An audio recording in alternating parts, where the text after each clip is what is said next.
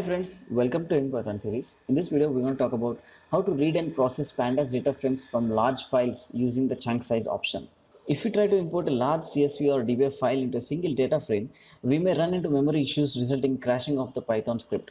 So instead of reading the whole CSV file or DBF file at once, which will result in crashing of the program, we can read the CSV file in chunks so that we can process little amount of rows one at a time and get our output at the end by aggregating the results. So this is like a divide and rule approach or map reduce approach. And the chunk size option of the pandas.read CSV can help us to do that. So in this video, we're going to talk about how to preview only a small subset of a large file so that we can understand how the columns or rows look like, and then processing the whole large file in chunks so that we can get the aggregated result at the end. So the first piece of the puzzle is to just see only some rows of the file so that we can understand how the file looks like.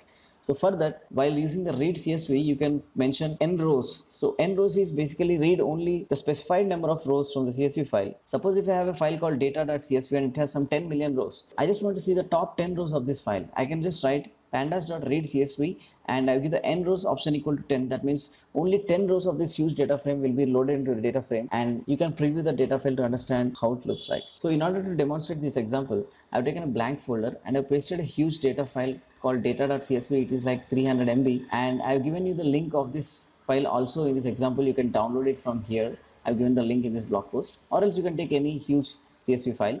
So I've kept that CSV file in this blank folder and I'm going to open it with VS Code. And let us try to implement this example of previewing only some rows of a huge data file. So I got my VS Code open. I'll just create a new file. I'll just name it index.py.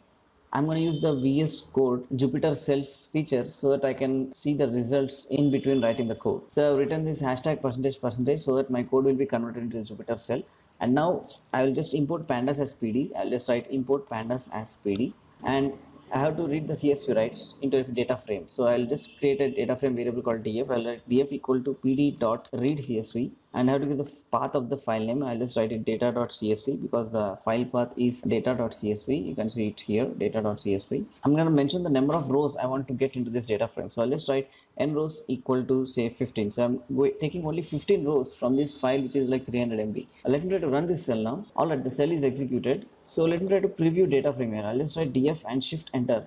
So you can see how the data frame looks like. You can see there are only 15 rows in this data frame, and you can see all the columns, how they are present in this data file. So if you just want to know the columns, you just want to list up the columns, you can write df.columns.toList. So you can get the list of the column names, and here you can see these are the column names of this data file. So that's it guys. Just by using this n rows option, you can just read only less number of rows of a huge data file and understand how the data frame looks like, just like this. Suppose you want to preview the data frame 15 rows after 10,000 rows. So you want to view the rows from 10,000 to 10,015 rows. You can just write skip rows equal to 10,000. That means you are skipping the 10,000 rows and then previewing the 15 rows after that. So if I just save it and run this, and if I just preview the data frame df, you can see the number of rows you are seeing here are 15, but these rows are after the first 10,000 rows, because I have mentioned the skip rows option here.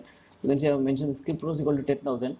That means I am previewing the 15 rows after the first 10,000 rows of this huge data file. So this can also be handy if you want to not just see the first 15 rows, you want to see rows after skipping some number of rows, so that you can get a broad idea of how the data frame looks like.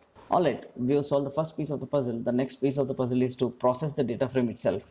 So using the chunk size option, here in this example you can see we got the chunk size option. Your whole data frame will be a list of data frames through which you can iterate, and you can use a for loop to iterate through each chunk of a data frame, which is a huge CSV file. So let's get started with coding and try to process this huge CSV file and do some operation on it. For starters, let us try to understand how many rows are present in this data frame by processing each chunk.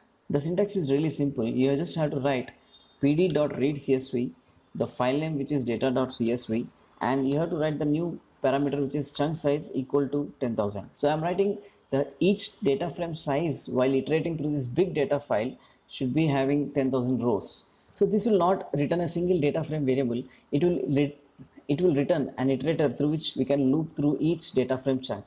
So I have to use the for loop here. I just write for, I'll just write a name called df chunk in pd.read CSV, and I'm giving this chunk size. So every time this for loop runs, I'll go through each data frame chunk using this df chunk variable.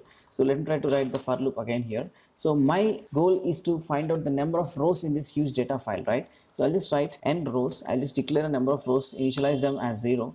And while going through each data frame chunk, I will increase the number of rows. So I'll just write n rows equal to n rows plus length of the df chunk. So I'm getting the chunk of data frame now, and I'm using the length of that to find number of rows in the data frame and adding it incrementally to number of rows, so that I'll process each chunk and find how many rows are present in this huge data file. I'll just add a fancy print statement here. I'll just write print processed n rows.